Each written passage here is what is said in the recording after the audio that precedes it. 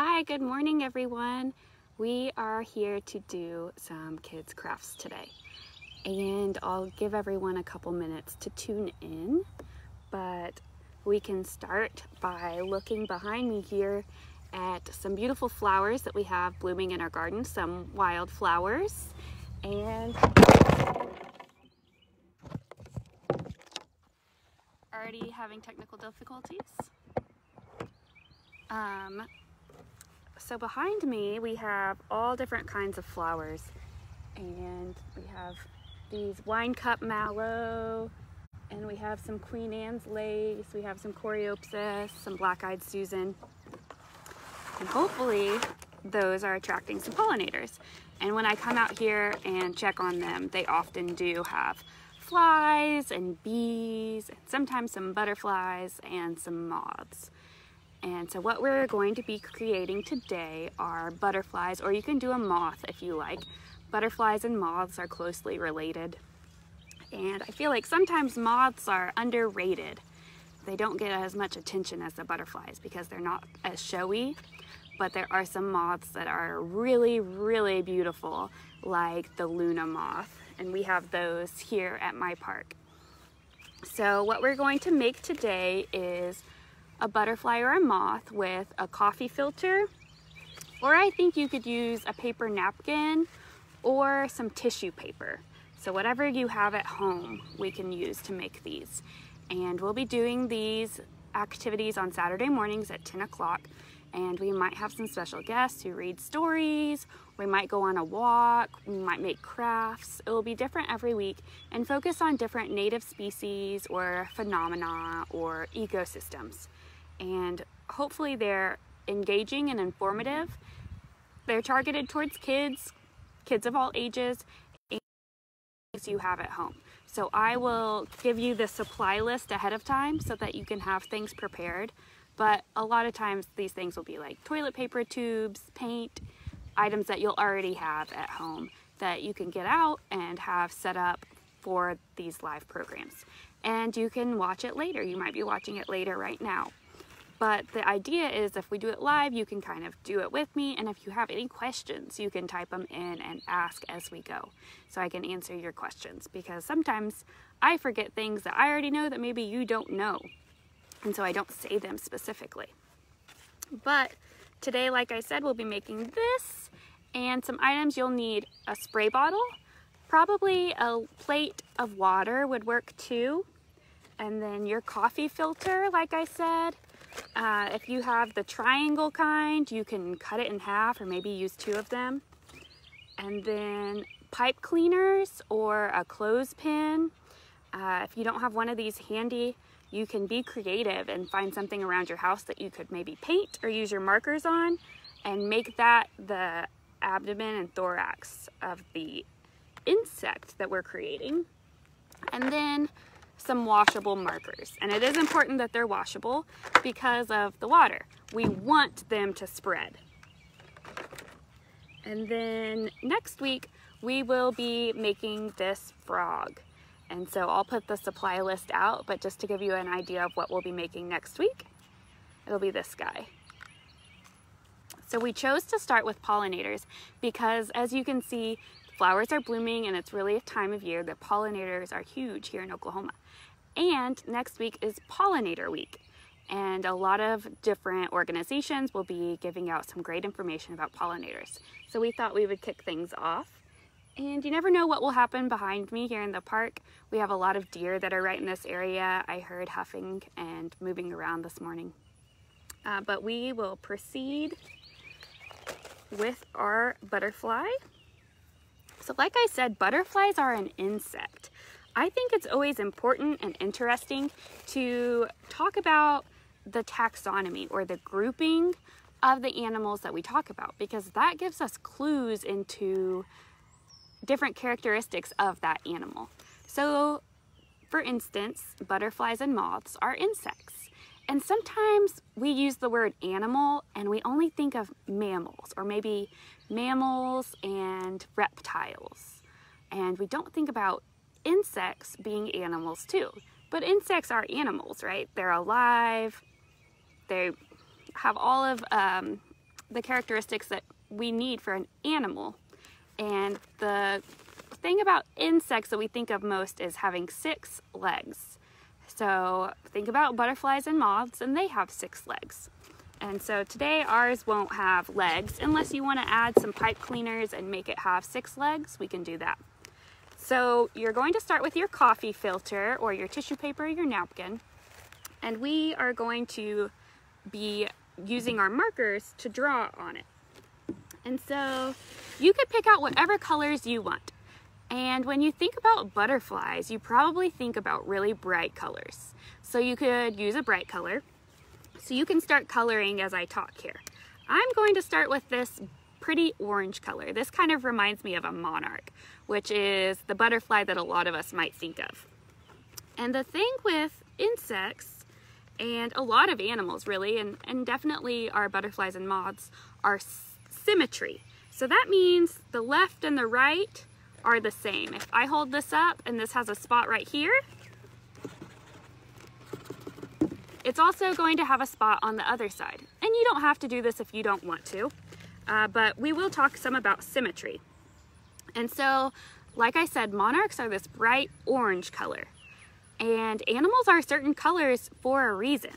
So monarchs are this bright orange color because they taste bad.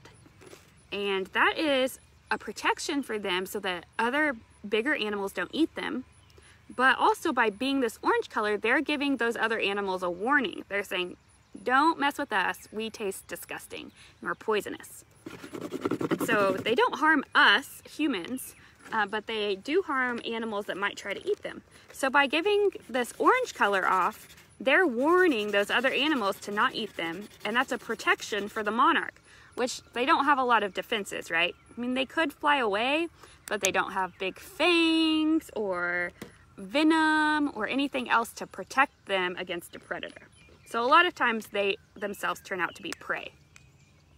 I'm going to use some purple next, and some butterflies and moths are really camouflaged.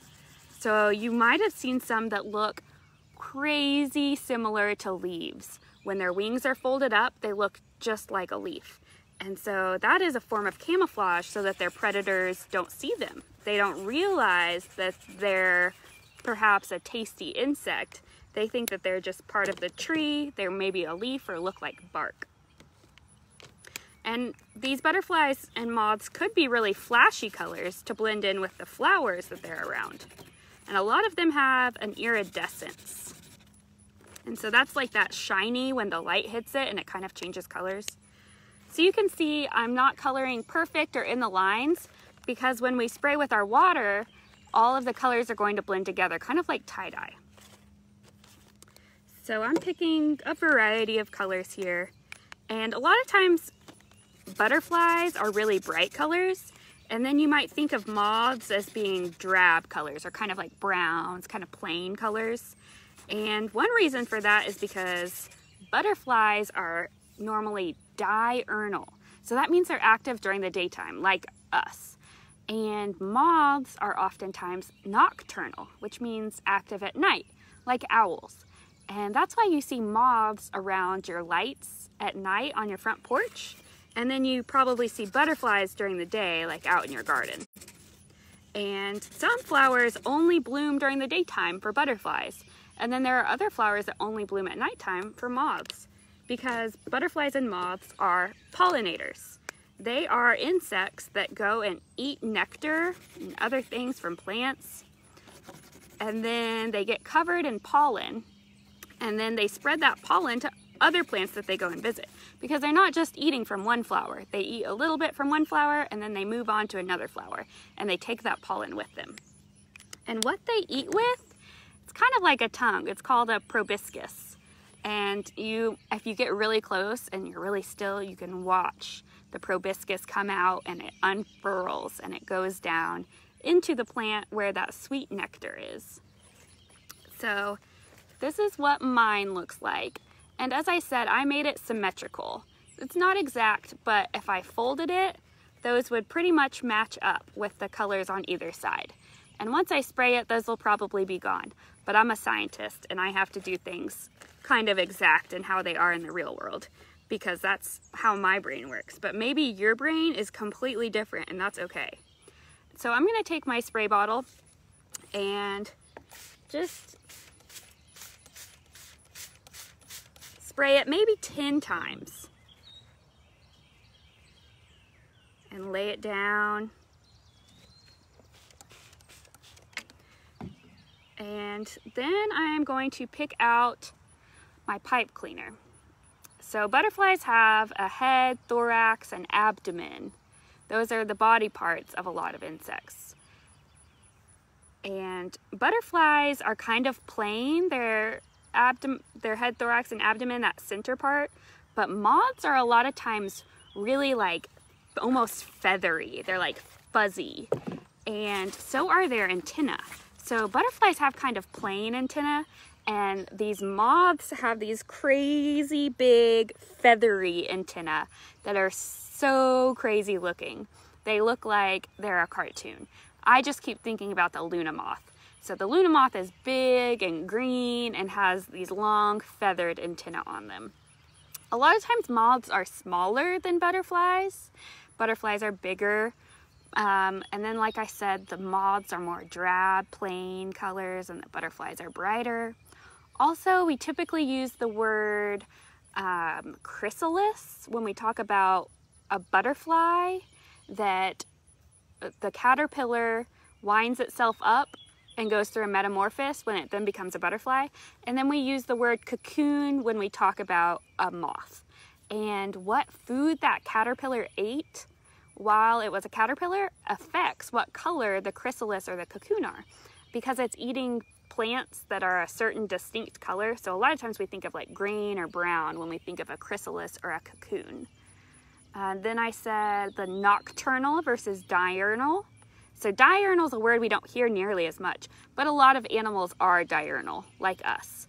And then nocturnal moths. And so I think with the colors I picked, I think I'm gonna do purple for my center of my butterfly, just like I did on this one. And what I'm going to do is, you can see my tie-dye here, and I'm gonna scrunch it up in the middle and use my pipe cleaner. And what I'm gonna do today, I think I'll do the 3 parts like I talked about. So I'm gonna make the abdomen, and then I'm gonna make the thorax wrap around like this. And then I'm gonna make the head.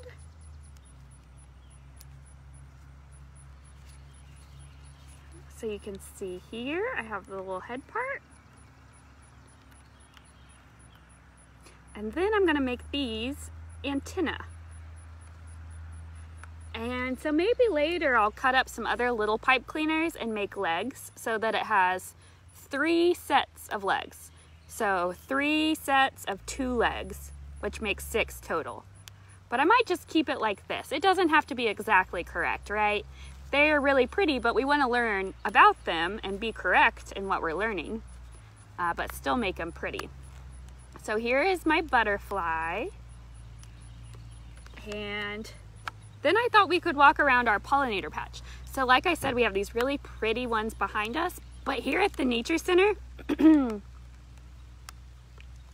we also have about a 1 acre pollinator patch, which 1 acre is about the size of a football field. And we have this pollinator patch that are native flowers that we want to plant to attract pollinators, or usually insects, but it doesn't have to be insects, that come and move that pollen from one plant to another. And we think about our butterflies and our moths and our bumblebees being pollinators, but other pollinators are sometimes underrated. And what I mean by that is things like beetles and flies that we might not think of as being like as pretty and glamorous are also pollinators. Even spiders are pollinators. And so we want to think about all of those animals and how they contribute there's a fly right there. How they contribute to pollination too, not just the really pretty ones. So a lot of times it's good to leave those in the wild because they're doing work too. So here's our pollinator patch that I talked about. And we'll go in here and see what flowers are blooming. And what's cool about this is different flowers bloom at different times. So the whole thing isn't all flowers right now, but they'll flower different species throughout our summer. And this is milkweed or butterfly weed. Oh, we got a pollinator on there.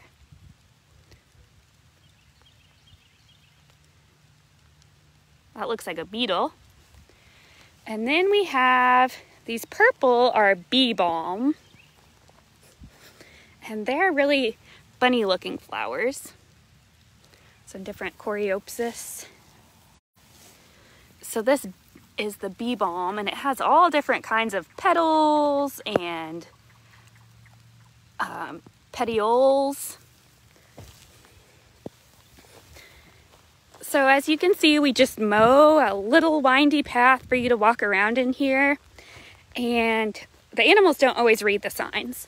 So sometimes there are things in here that aren't pollinators, like fawn, which are young deer.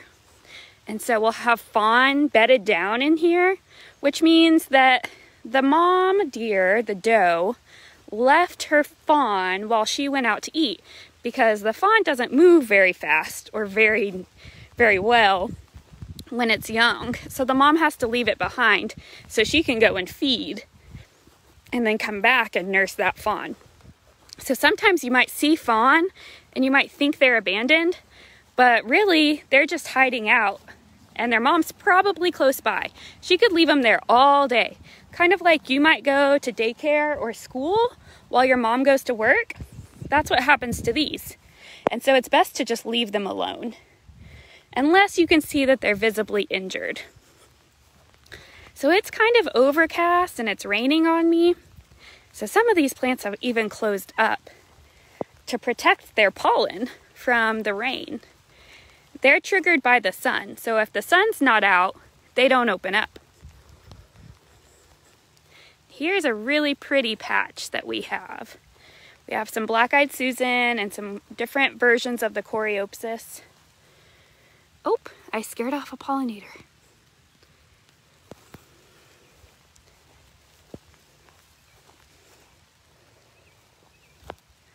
Isn't that pretty? And here's some more of the bee balm.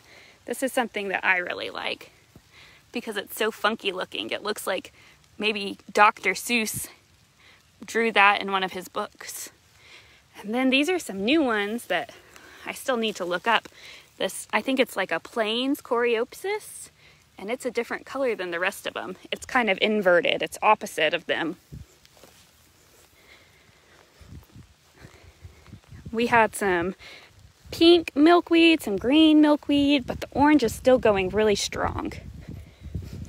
And this is a good ending patch of our pollinators with a lot of the purple bee balm. So this is a little walk just right outside our nature center. If you come by to visit, you could take as long or as short as you wanted. Maybe you could make a list of the different plants that you see blooming and the different pollinators that you see. Take some pictures and look them up later and learn more about them. And if you made a butterfly or a moth with us today, post a picture in the comments for me. One thing I didn't talk about, maybe after you spray it and it dries and it's this pretty kind of watercolor tie-dye looking, maybe you could add some eyes. So not eyeballs on the head, but fake eyes. If you've ever seen a butterfly in the wild that has those big round spots, those are another form of getting away from predators. So by having these fake big eyes, it makes it look a lot bigger than it is, and predators might not go after it. So maybe after mine dries, I'll get a black marker and add some pseudo or fake eyes on the wings so that it looks like a big organism that I might not want to eat as a predator. Thanks for tuning in, and like I said, next week we'll be making this frog toy. So I'll post on our event page. You all can have everything ready and follow along with us. I hope you all have a great pollinator week.